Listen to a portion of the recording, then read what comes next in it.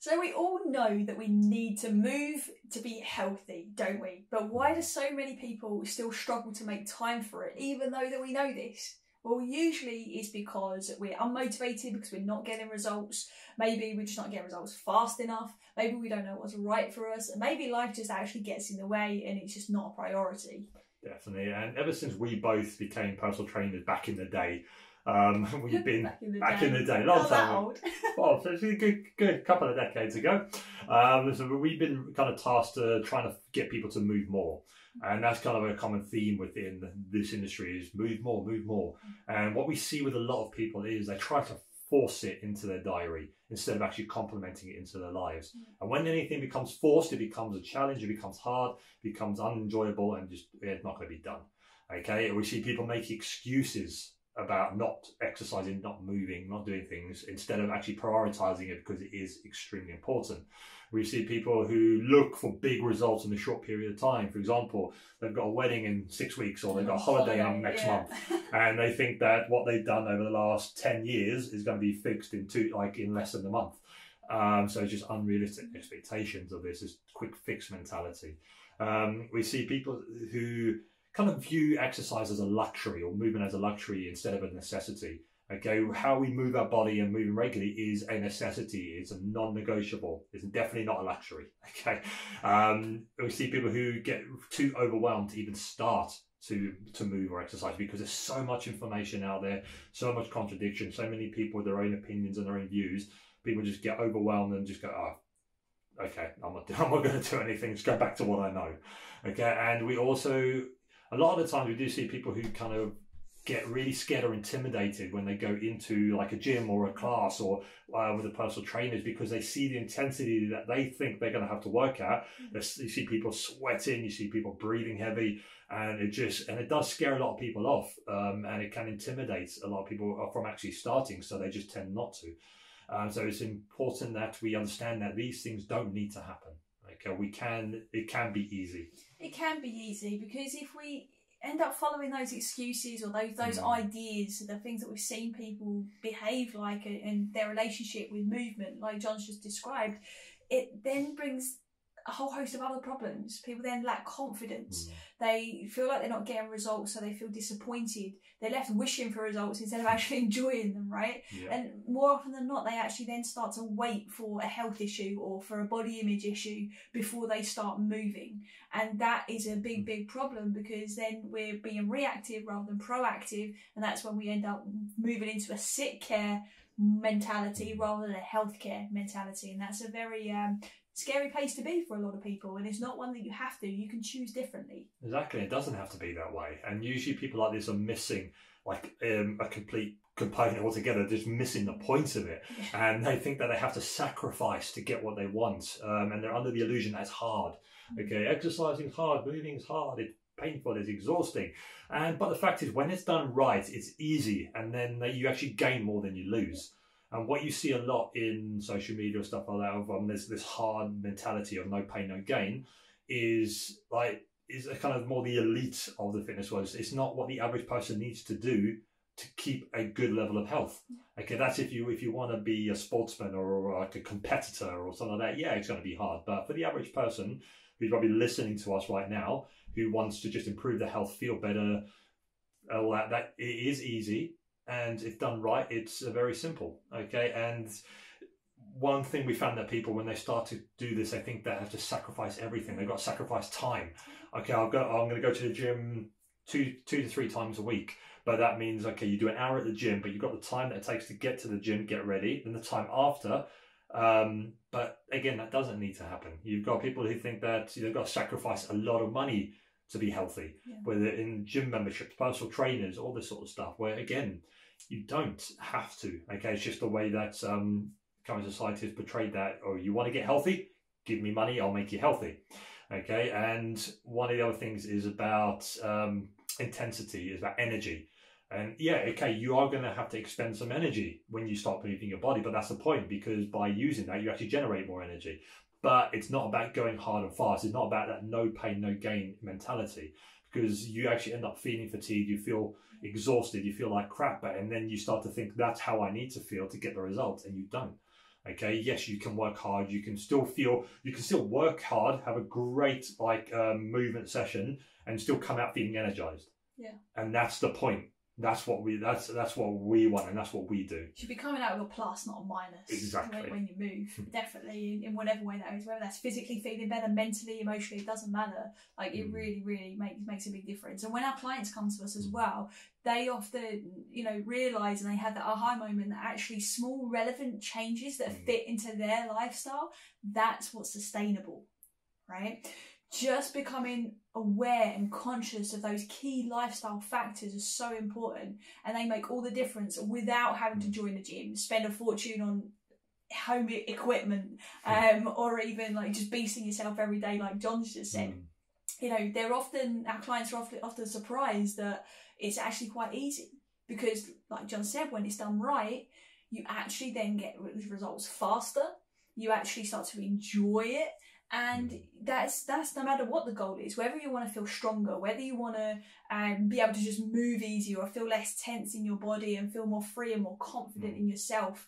It's so easy when you're making those small relevant changes. And that's kind of what we talk about here at Wellness Theory, isn't it? It's about improving 1% every day, just improving bit by bit. It's like a building block. We play the long game. We make sure it's sustainable. Okay, you still get results very, very, very quickly, and often with less effort than what people usually think. Yeah, for sure, guys. And we're not saying that, obviously. We've been personal trainers. I used to beat my clients back in the day, and that was my mentality. That's what I learned. That's all that I knew at that time. If you're not doing burpees in every session, it's not enough. Exactly. If you're not crawling out the gym, you're not working hard enough. And it took me a while to realise that's actually rubbish. Okay, yeah, it feels good to do a hard session, like psychologically you got through it, but you got to think, why are you moving in the first place? If you're just moving to lose a bit of weight or whatever, then there's many ways you can do that. But if your goal is longevity, is lasting change, is feeling great, is like, again, that 1% improvement on your health, on your mobility, your flexibility, your strength every single day for the rest of your life, then it's not about that beasting. It's about how the quality of the movement that you're doing is going to, the byproduct of that will be the results that you want. And yeah, just to add to that, is like you said there, like losing weight, right? Either you listening to this, or somebody that has either tried to lose weight or has lost lots of weight, and then they go and put it all back on again. When you make the small lifestyle changes, you get to lose the weight and keep it off. Yeah. Right? Like John said, then you have that quality over that quantity mindset, and that's the forward thinking that we're losing as a society, because we're looking for these quick fix ideas, and actually in the long run you gain so much more to your life and to your experience as a human. Definitely. But the funny thing is, the World Health Organization recommends only 5 hours a week of aerobic exercise and 2 strength sessions. That's not a lot in the grand scheme of things, but less than 5% of adults actually adhere to this. That means 95% of adults are falling way behind the curve on that one. That's 5 hours a week. It's like most people do that in a day, scrolling on social media or watching Netflix. Play on your phone. It's like, if you can't commit to 5 hours a week, you've got to take a serious look and think, okay, how important is my health to me? How important is this body that I am inhabiting? Is it important? Like, do I want to feel energized and great as I get older, or do I want to start to break down, feel pain, and not be able to move as well? Okay, this is extremely important. So what we do with our clients is we make it easier for them, and what we want to share with you is how that you don't need to be one of those 95% that don't follow or behind the curve. Okay, so by following kind of what we're going to go through, you can feel more energized, you can reduce your stress, you can reduce your risk of disease, you can feel stronger, you can feel more confident, you can sleep better, feel happier, and perform at your best. So here are 5 things that you can do right now to actually make sure you're not part of that 95%. Let's get you in that 5% and start to increase that number and make sure that we're happier and healthier worldwide, and then World Health Organization can change their stats based on listening to this podcast. Here's hoping. Right, but listen, ultimately, like John said, it's your choice. What are you choosing for yourself and for your loved ones? Because unless you're healthy, you're not going to be adding much to them as well. Okay, so here's 5 things. The first one, okay, is to just choose something you enjoy. Okay, if you don't know what you enjoy, or you think you don't enjoy anything, try something new. Okay, and remember that you bring joy to what you do. You know, you're not just suddenly going to go for a run and joy hits you in the face, right? You generate that feeling, okay? You generate the activities that you do through the choices you make. So choose something new, choose something that you enjoy if you already know what that is, and keep it simple. Make sure it includes an element of kind of cardio, so basically getting a bit breathless at what you're doing, and an element of resistance, so a bit of strength in there. So it could just be like a bit of body weight after you go for a little jog. Or a walk even. So think about what that could be for you. Okay, number 2 here is to schedule 30 minutes into a realistic part of your day. Okay, just a minimum of 30 minutes per day, and involve other people in your life where possible. So loved ones, family, friends, and also I really sell it to them as well. Like 30 minutes is not a lot in your day. You can do it first thing when you wake up, or when you get home from work, or even at lunchtime. Okay, and if you work from home, even better. You got loads of time to do it. And everyone's working from home right now. Exactly. Pretty much. And it's important, when you schedule it, you're more likely to get it done. Literally look through your diary, see where the most realistic part of your day is. Literally put it in there, put an alarm in there.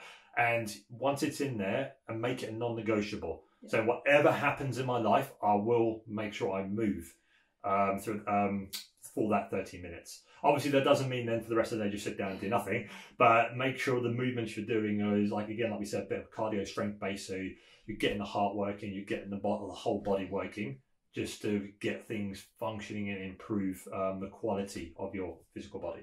One thing I would just want to highlight what John said there, which is so important, is sell it to your loved ones, sell it to the people that you're around. You let them know, invite them on board with you, and be like, okay, 30 minutes every day. I'm going to go for a walk. Just after breakfast, I'm going to go for a walk. Kids, husband, friends, you want to come? If the answer is yes, fantastic. You all commit to that and you do that together, and it becomes part of the lifestyle change. If, however, they're like, no, why would I want to do that? Well, obviously, you can tell them to listen to this podcast and encourage them. But most of the time, and unfortunately some of the time, people are not going to be on board with what you want to do, but you're still selling it to them that that's your time. Okay, I respect that you don't want to join me, but this is going to be my time. So please understand that between 7 and 7:30 every morning, I will be going for a walk. Right? Something super, super basic, but sell it to them in a way that helps them feel included, and then also helps you enforce a boundary. Very, very important, depending on your situation. Okay? Because then they start to just expect it. Right? In the same way they expect you to brush your teeth every day, they would expect you to just get up and go for a walk every day. Right? And then there's nothing out of the ordinary. And that's, again, going back to what John said earlier about that idea of losing something or gaining something. You actually gain that time and that energy for yourself, and all the benefits of the movement in the first place. Yeah. So the third thing, okay, that you can do, okay, number 3, is to become mindful of the movement that you are doing. Okay, so if you're going for a walk, be mindful of the steps you take. Be mindful of how you're breathing. Be mindful of what you're witnessing as well in and around you when you're moving. Be mindful of how your body feels.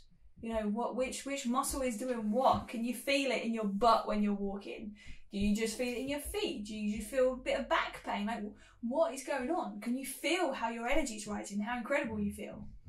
What is it? Be mindful. Definitely, guys, because if you're like the majority of people, they go to a gym or they go exercise, they go for a run and they put their headphones on, they put music on, and they just try to shut off. Yeah, it's like you're distracting from what you're doing. You're actually breaking that mind-body connection. And what's happening is your head is focusing on one thing, your body's doing something else, and you've lost that connection. And it's okay to listen to music while you're running or doing anything, but make sure what you're focusing on, the sensations that are happening in your body, because by doing that, you can tell if what you're doing is working for you or not. If you feel rubbish after doing it, that's a sign that it's not something your body enjoys. If you feel energized and awesome after doing it, that's something your body is sending you a signal saying, I love this, I want to do more of it. So be more mindful. You start to then make better choices around what types of movements and exercises that you that are best for you and you enjoy the most. Okay, because there's no such thing as generic, you must do this, you must do that. It doesn't exist. It's more often than not as well, people go do exercise like a to-do list. Yeah. Like, okay, I've done my squats now. Yeah. Okay, I've done my walk now. And it's like, okay, well, that's good that you're tracking it and you're aware of what you're doing. You've got a bit of a plan, but be in the movement. Don't just do the movement. Yeah. Definitely. And number 4 here is about track and reflect on how it felt before, during, and after. Yep. Okay, so you got to track what you're doing, because how do you know if you're making progress? Yep. Okay, so track it basically and reflect when you go for your walk. How did you feel before you went for your walk? Maybe you felt a bit tired, a bit heavy, and during your walk you noticed that you started to be more energized. You started to feel lighter as you move, and then afterwards you might feel energized and great. Okay, you feel great, I'm ready to take on the day. Or you might get to the end of what you're doing and feel, oh, I feel fatigued, I feel tired, I need a nap. Okay, so these feelings are signals to your body and to you, telling you that, okay, this isn't working or this is working for me. And then to make those tweaks and changes.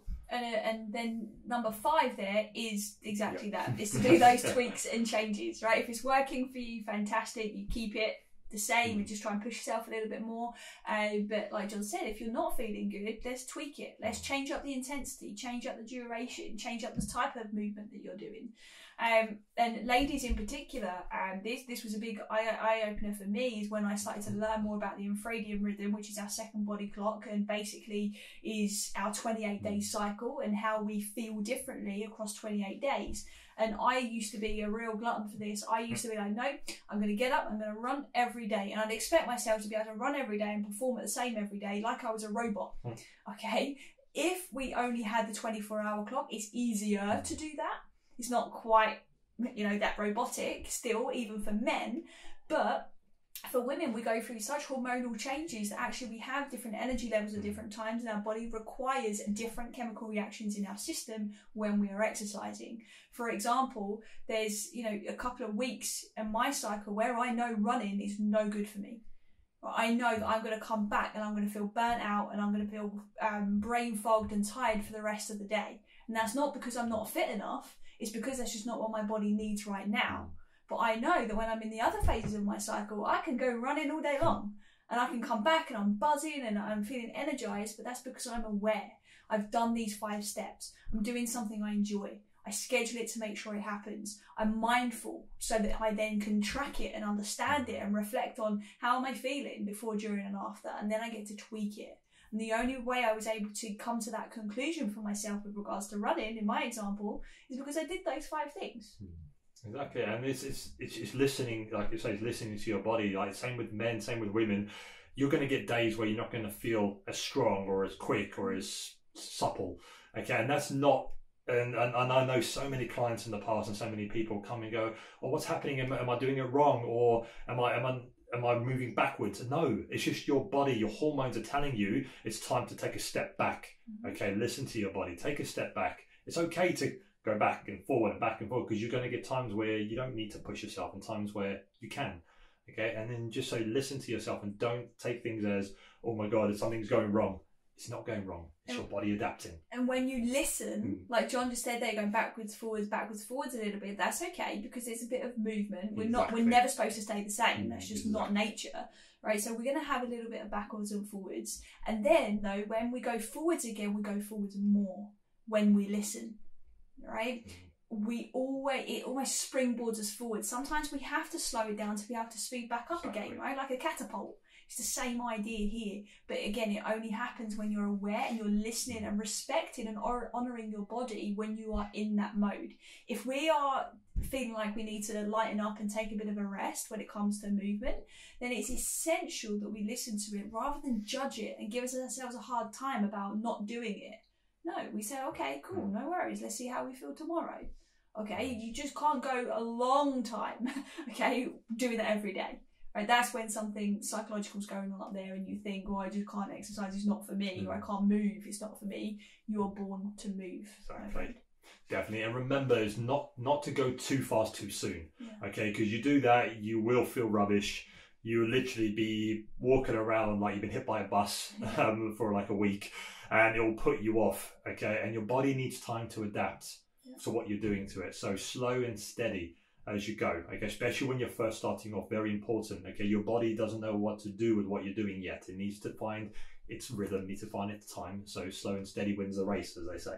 Literally, it will. Exactly. Also, like we said, being in the moment. Okay, if you're working out, don't think about what you've got to do at work later, or don't think about what's happening at home, or don't think about what you did yesterday. Just be in the moment, okay? Don't use it as a tick box exercise like Charlotte said, because you choose the experience you want to experience, and by doing that, and if you want to get a positive and resourceful experience from it, you will get the benefits from it as well. But you have to choose to be in the moment and focus on exactly what it is you want and the outcome you want from it.